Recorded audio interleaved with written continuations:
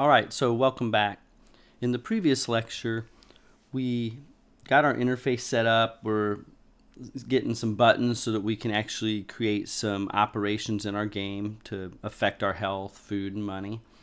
So now we're ready to create our first playMaker's finite state machine. And sometimes you'll see just FSM. That's what FSM stands for, is finite state machine. And we'll learn about different states and how these work by example. That's why we're building a game. So to create our first finite state machine, we have to kind of decide where we're going to put it. And I'm going to begin by creating like a game manager object. And we'll put the finite state machine on that. And you could add it to the main camera. I did do that in the previous in previous lectures. I've done that. It'll work fine, but I think it's kind of nice just to have its own object, and it's a common practice in Unity. So what we can do is we can come up here under game object and just say create empty, or we can come down here and right click and say create empty. So I'm going to just do that. I'm going to right click and create empty, and it just says game object here, and I'm just going to change this to say game manager. And so this is where we're going to manage the main components of our game and operations. And later we'll be creating other finite state machine on other objects, and they will interact with this game manager. So when we create an empty object, all we get over here is one component. So each of these panels over here is a component. We have the transform component because we just created this empty object. If we click on one of our buttons, you'll see that it has a rect transform as well, or a more complex component here for that, as well as an image, which is giving us the background of the button here, as well as this button script that's going to manage the interaction and so forth. But each of these panels here with this divided horizontal line, each one of these is a separate component that is on that object. Game manager now has a transform, and this basically keeps the position of where it is in our game space. And we don't particularly care for our game manager where it's located. We can go in here and zero this out if we wanted, for example. It just doesn't matter where it's at. What we're going to do now is with add component, we can just type in playMaker here, and you'll see that we have a playMaker FSM as one of our available options to add a component. So we're just going to pick that, and you'll see that it's added this in here and given it a default FSM for the name. And there's really not much to this right now. We are going to get the real power of making the diagrams by clicking this edit button, just like this. And when we click edit, we get the playMaker editor here for our finite state machines. And the way this is going to work is whenever this game starts up, whenever we play our game, this start event right here, this is a start event, is going to fire off, and it's going to do whatever here is in our state. And what we're going to do is we want to update this health label and our food labels and so forth so that they will work with variables within our game. And we always have to start somewhere, and I'm just going to jump over here to variables, and we're going to create one for health. So we'll start with health. And we're going to keep track of these values as integers. Notice how under here, variable type, it's defaulted to float. And float just means that we're going to have decimals. We'd have 3.1, 3.2, 5.7, whereas integers are whole numbers, 1, 2, 3, 4, 5. For our life simulator game, we're going to just use integers. We don't need floating variable. So I'm going to change this to integer.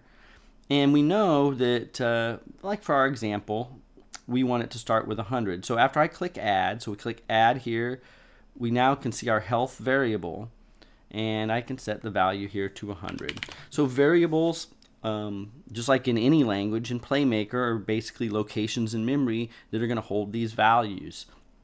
And we can just as easily, when we click here, add one for food as well. So I type food and hit add. And so now we have two variables, and if I click again, I can add one for money. So these three variables are going to basically keep tracking of these core attributes and values for our life simulator game.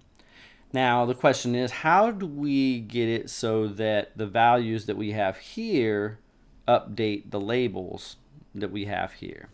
Now, one of the things right off the bat is that as we currently have our labels set up, we really have two pieces of information here. We have the health colon part, which is the label part that will never change.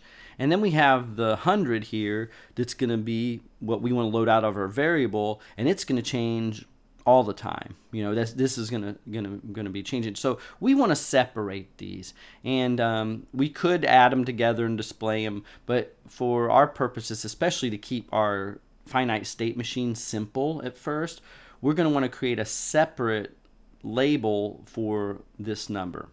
So to do that, I'm going to click on health label text, and I'm just going to get rid of this 100. So it's really clear. This is the health label text, not the health value, but the health label. So what that means is I can just right click this and duplicate it, and I can just then drag here over. And this is where we're going to actually put the value. So I can change this to say, and you can just click on this and rename it here as well, health text. So we're dropping the label part and just calling it health text. So it's really clear now, this isn't the label, this is actually the text that we want to show for health. And obviously we want to change this to be like that or that. But what I usually do is I would do something like this. And the reason I'm doing this, I'm putting this as like just a little placeholder, is that way I know that my application is working and my finite state machine is actually updating this value. Otherwise, I could be confused. If I left this as 100, then how would I know if I really got that value out of my variable and updated it on the screen, or if my or if it's just displaying the initial value I've set here. So we want this initial value to not represent something that would confuse us into thinking that the program has not changed this value.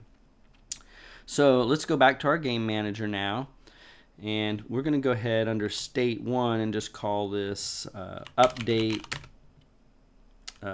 UI for update user interface. So UI is a common shortcut for saying user interface, but we're just going to basically say that this state right here, update UI, is going to be responsible for taking the variables for right now health, we're working on health, but also health, food, and money. It's going to be responsible for taking these variables and updating our screen.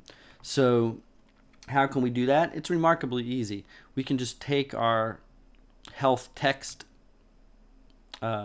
label here, our health text, and drag and drop it into the state. And when I let go, it's going to bring up a little menu, and it's basically providing us the different components from our object. And the one that we're interested in here is the text. So I can come down here to text, and under UI, you're going to find at the very, very, very bottom here, UI text set text. And I just click that like that, and you'll see that the game object here, where it says specify game object, has been specified as the health text, so it's going to match here. And it's asking us what text we want. So you could just type something in here. And if I run this, you can see that the word type is showing up here. It's not big enough to have everything, but it'll take whatever text I'm putting in here, and it's just replacing health text with that. But we don't want the text here, right? We want to pick from a variable. So that's what this little icon does here. We say use variable. I can come here to text, and notice it doesn't give me any here directly, and that's because text is a string. You know, text is not a number, but we can do a conversion right here, and it'll say convert health, just like that. So we're going to convert that numeric value over to a text or string value so that it can display. So now when we run, we see 100 here, and we know that it's getting it from the variable because in the label itself here, the text object, I've hard-coded health. We can also verify that by coming down to here and just changing this to 95, for example, and running. And now we'll see that our health starts out at 95. So it's really simple, concept, but it's also very powerful. The ability to create the variables here that you need to store, and then the ability here using your UI text set text to display those variables and update them on the screen. So now let's do the same thing for our food. So how would we do that? Well, we'll begin. We just have to come here and make sure that our update UI state is selected. We come here to our food label text. Actually, this is what we need to do first, and we need to divide it up as well. So let's come here to food label text, get rid of the 100, like that.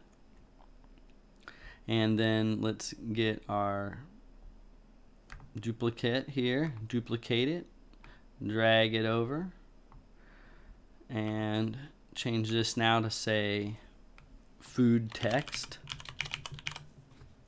like that, and change our text value to a placeholder just says food, like that. If we run it now, we'll see that health is going to stay the 95 and our food is just the placeholder that we set. We come here to our game manager and just drag our food text right in here as the second action in our state. We go to text, we go to UI, we go to UI text set text. We don't want to just specify text that we want to update the label with. Instead, we want to pull it from a variable, and we know we want to pull it from our food variable. Just like that, we can run it, and we'll see that our food's 0 because we haven't set the value in our variable. So let's do that. Come over here to variables, click on food. Notice it's at 0. We just change that to 100. And now when we rerun it, we get 100 for our food. One of the things we can also do is we can display the items that we need to change and work with by displaying them in the inspector. So we come here to inspector and click inspector, go to health and click inspector, and we'll do money as well and click inspector.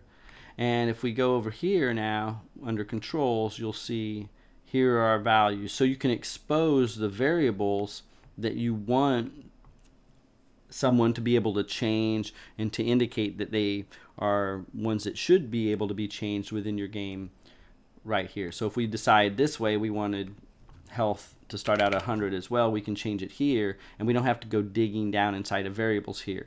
And that would also tell you that if we have other variables set in here that are not exposed in the inspector, that those variables probably are not ones that are designed to change the game options or how the gameplay should be, but are more variables that are designed privately, basically just to manage the game. So these are out here now. Let's go ahead here, and I'm going to encourage you to pause the video, take a minute to try and do the money yourself. So go ahead, try and update this state machine so it updates money, and give it a go. If you have trouble, then you can watch the previous 2 examples where I did it for health and food. But I strongly encourage you to try to do money yourself now. Stop, pause the video. Okay, hopefully you tried it yourself. If you didn't, maybe you're busy and just watching this, but try, to do these things yourself. Start a blank project and do all the way to this point yourself if you've never done it before, because it's important that you get comfortable, making these simple changes. All right, so let's do the day. Now the day, we need to kind of drag it over so we can see it. I'm going to click on it here. We're going to go to our day label text and get rid of the 1 off of it, like that. And now we can duplicate it and drag it over, and we're going to have to do a little work here on these to get them laid out the way we want them. Get this one here, and there's this one here. And you can use these to resize things. And so I'm going to actually make this left justified again. It really doesn't matter. It's not that big a deal because it's always just going to be, you know, up to 3 or 4 characters anyway. So this will be our day text. Instead of day label text, this is actually the day. We're going to then put in our placeholder, run it, and we'll see how that fits together. We don't have it wired into our state machine yet. We click on our game manager object and we can see our state. We just drag our day text in. Oh, and I did say money, didn't I? Okay, so well, we'll have to do money next. So I'll do that real fast after this. Text, UI, set text. Now, we don't have a day variable yet, but that's okay. We'll just come back over here, click this. Notice it says, you know, new variable here. So I can just click this and say new variable and add it on the fly here. New variable day. Just like that. And that creates the variable. I just have to come over here and make sure it's the right type, and it isn't. Notice how it made it a string. Well, we want day to be an integer because we're going to implement it. And it's going to warn us, this variable is used. Are you sure you want to change it? Sure, we want to change it. And we'll come back to our state here. And now we ended up having to do this anyway because of the type. But you can add variables on the fly. It's just going to always add them as strings. You have to change them anyway. All right, so there's our day. We can run it, make sure it works. We can see day 0. We don't want day 0. We want day 1. Just change it here and run. So day might be an example of a variable we wouldn't put over here in the controls because we always want to start in day 1. So we would leave it out of the inspector here. And now we do money and we'll be done. So money label text, we duplicate it. Drag it over maybe like that. We'll take this one. I'm making it hard on myself. It's mostly just so I can keep these together down there and not have to worry about them. So I'll just move this one in here. We'll left justify it and change it to money. And this one probably does need more room. So let's move this back. Get rid of our hard-coded. I use the word hard-coded, meaning that we've not used a variable there and instead of hard-coded that value in. Get rid of that. Move our money in.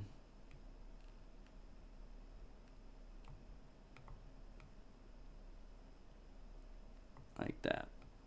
Because we know our money is going to start getting longer. And I'll show you later how we can add these together. Maybe it would be better to have these not as separate objects. It might make them easier to display. At this point, it really doesn't matter so much. We're just trying to get the values out and learn how all this works. So there's our placeholder for our money. Let's give it a name. Makes sense. Money text. Just like that. And now when we go back to our game manager, we already have the variable. Definitely try to do this yourself if you haven't done it. Just drag our money text in, set the text, UI text set, and set the variable. Convert money. And now let's run it. And there we go. There's our money and our day. Now those aren't lined up good. I probably would want, it would drive me nuts, I think, if I did that for very long. So let's go ahead and see how to do that. We'll do that in another lecture. We got it looking okay for now. We'll just align it like this, something like that. You'll see it'll turn out okay. It's not that big a deal, right? Money, day. We'll work on making it look better later. As long as it's functional, that's what matters right now. So in our next lecture, we'll continue to build up our state machine. We'll wire up our buttons so that we can actually beg for money and make some money in our game.